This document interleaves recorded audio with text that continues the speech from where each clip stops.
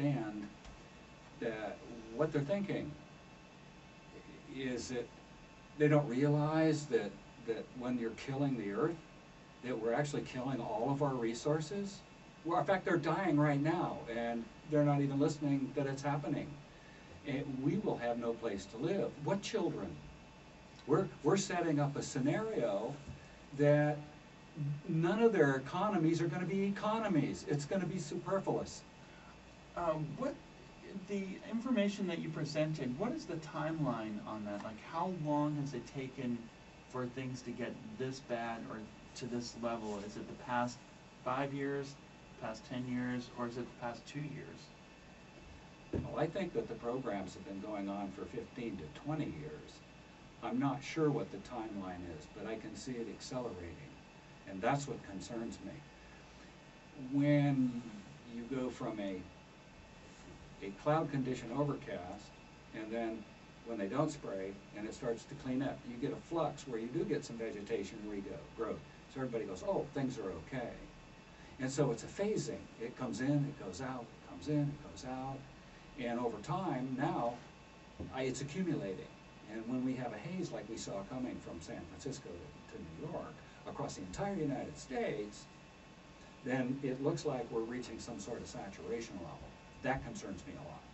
Yeah, it's pretty intense. I also went across the U.S. recently in the past week and saw the same thing, and I was just startled. I just didn't know what to think. I actually saw at the 38,000 feet some of the planes that do leave the persistent contrails on the edge of a storm, like guiding or doing something around this storm, and the outer edges of the storm had those typical wispy cirrus clouds as a result of the spraying, and it's like here it is on this level. You were actually able to see it, and then before that, the haze.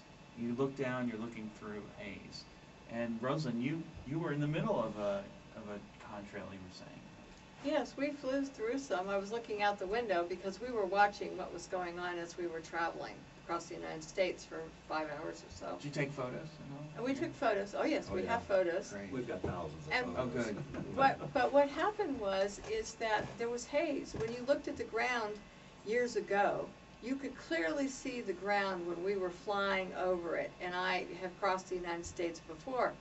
And what happened is you would look down, you would see it clear and crystal and beautiful, and you could it was just breathtaking to be at that height.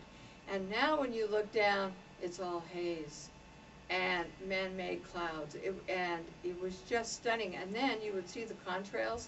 You'd start with a wisp, and they get larger, and we flew through them.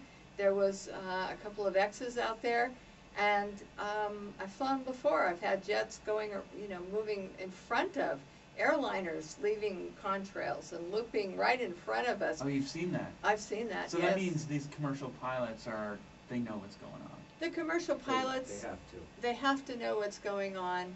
Whether they can talk about it, I don't know. But a lot of them have put pictures on the internet, and there's some fantastic pictures by pilots on the internet taking pictures of these contrails that look different.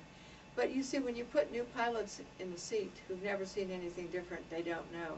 It's the pilots that are 40 years old and 50 years old and 60 years old who know what's going on and have seen it. And so there's a difference in whether you've been flying recently, and this is the way it's always been. But I would say that you asked how long. I think in 1988 or 89, the program started to come into full gear.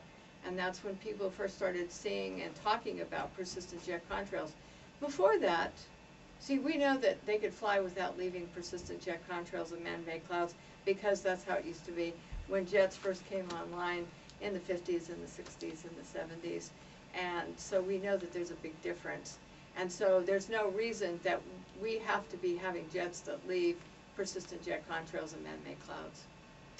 Well, Rosalind,